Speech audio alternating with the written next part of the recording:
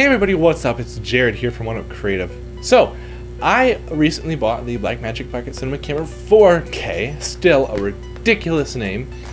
One of the things I wanted to know when I bought this camera was basically, with the media that I had, how high of a frame rate or how high of a quality could I record? Because this thing goes all the way up to raw, lossless.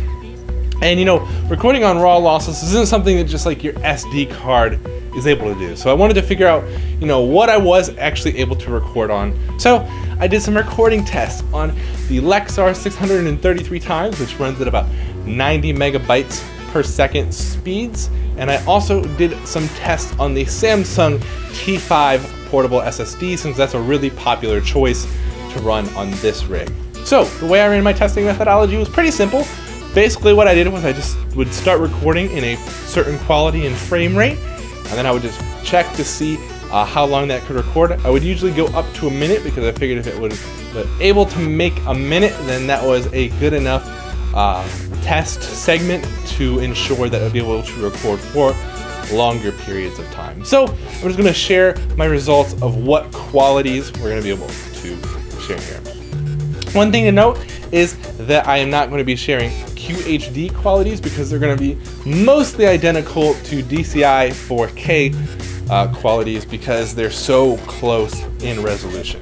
So we're going to be doing DCI 4K in HD. Okay, so we're going to start with our Samsung T5 SSD. This is what I was able to record reliably on the Samsung T5 SSD. I was able to get raw uncompressed on the Samsung T5 at 24 FPS. However, at 60 FPS, I was dropping frames, so I don't think you can reliably record 60 FPS on the Samsung T5. However, if you step that down to 3:1 compression, you are able to get the 60 FPS absolutely no problem. And most people are reporting that 3:1 compression in this camera is actually almost indistinguishable from the uncompressed, so you might as well shoot the 3:1 anyway. As far as ProRes qualities go, you are able to shoot ProRes HQ in 24 frames per second, but you're not able to actually get 60 FPS out of the HQ. You're gonna have to step down to 422 for that. And then as far as HD goes, you're basically gonna get as good as it gets. You're gonna get 120 frames per second in HD, which is pretty great.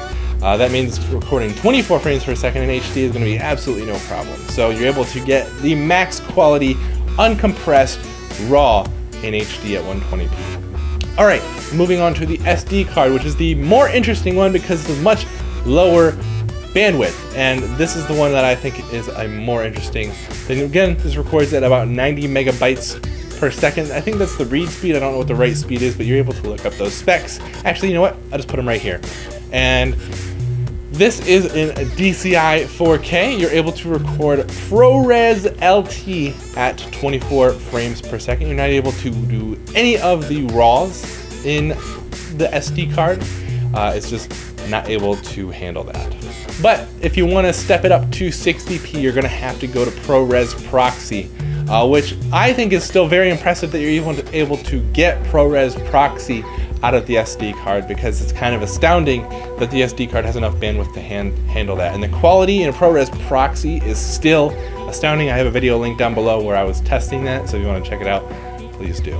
Alright, stepping down to HD, which is probably what most of you are going to be shooting on an SD card. You can shoot raw lossless in 24p in HD, which is great.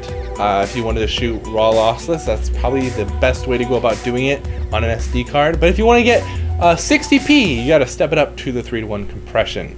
But that is the results from my tests, guys.